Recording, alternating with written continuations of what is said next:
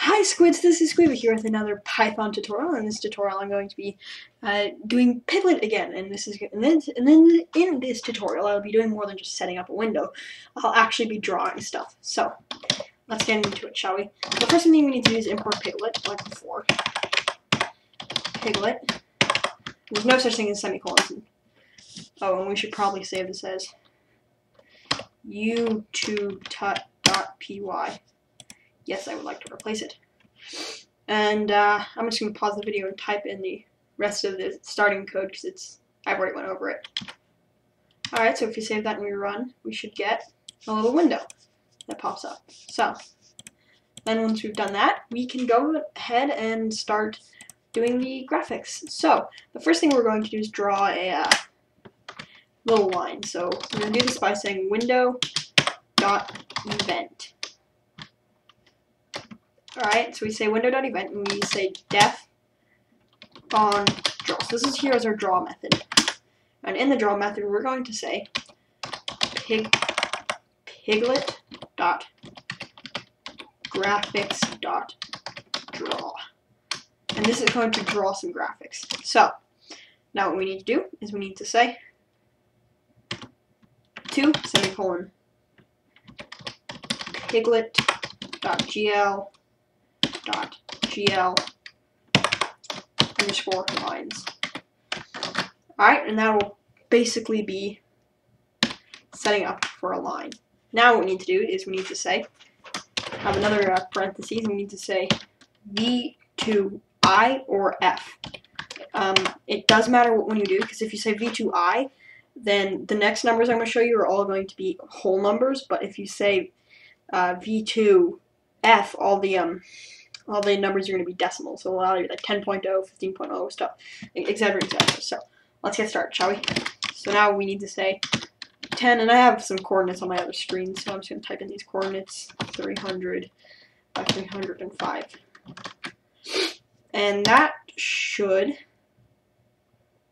get us, there's a syntax error. That should take care of the syntax error. Yep, it got us a little line here. You can see the line, and it's awesome and stuff.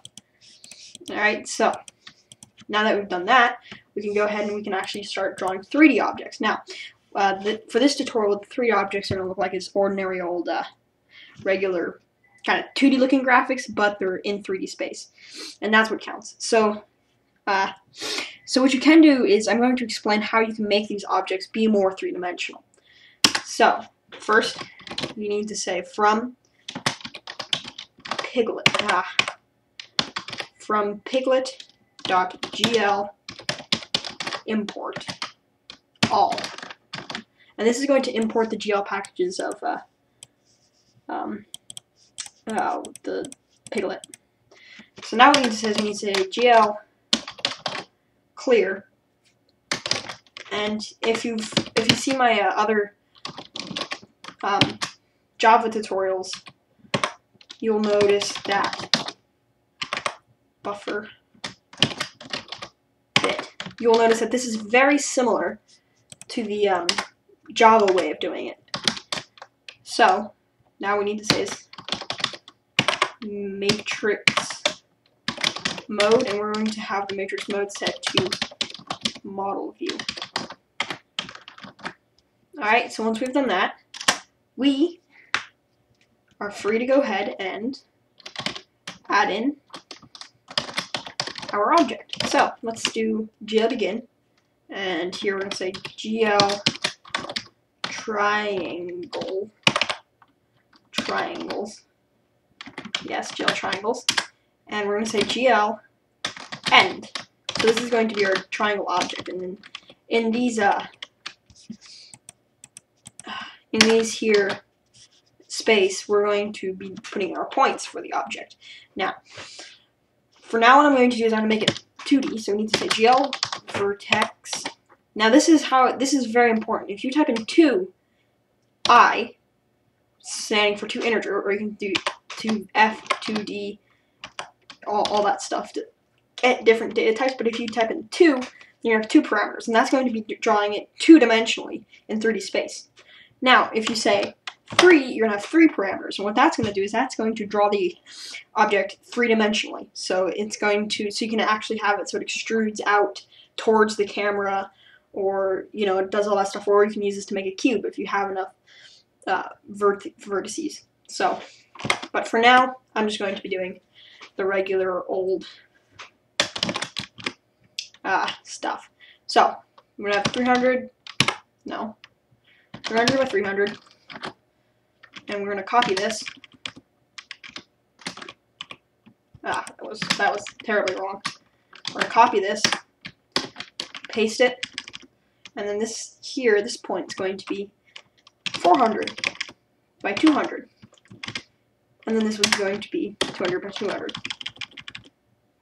200 by 200, and this, if we're lucky, works.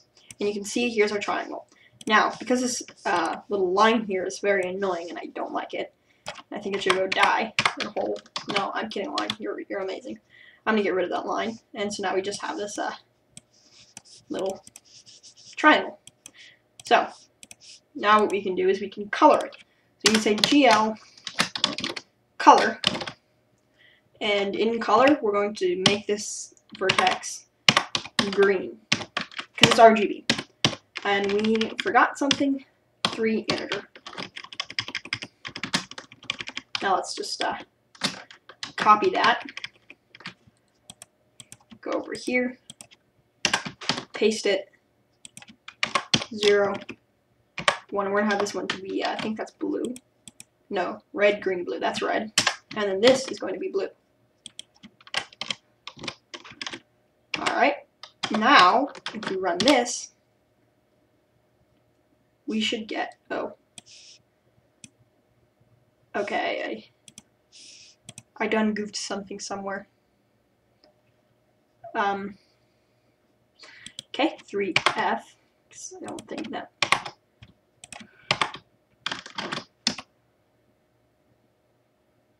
Yeah, okay, it's 3F. And then there we go, we have this nice little triangle here. It's all cute and stuff, and we love it. We're gonna hug it. Alright, anyways, so that is how you draw objects in Pyglet. In the next tutorial, I will cover more advanced objects and stuff like that. And if there isn't going to be a single tutorial. I don't think this is going to be a series. But what I'm getting at is don't expect another tutorial, but if one comes out, don't be surprised. Alright, so thank you, squids, for watching. I hope I was of help. Please check out the channels of the other squids. Like, subscribe, leave any questions, comments, or concerns in the comments below. And thank you all for watching. Adios, squids.